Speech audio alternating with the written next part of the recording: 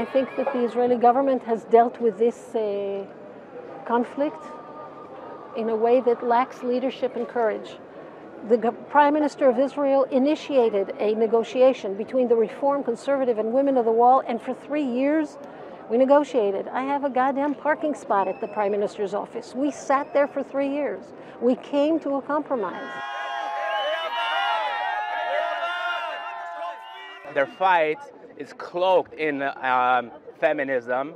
Why? Because they're fighting the Orthodox. That's what it's about. We want to pray our way, and really, if they could have their way, they would get rid totally of religion. That's their final goal. But you know, they can't say that publicly. So what do they say? They say we want equality, but it's not about equality.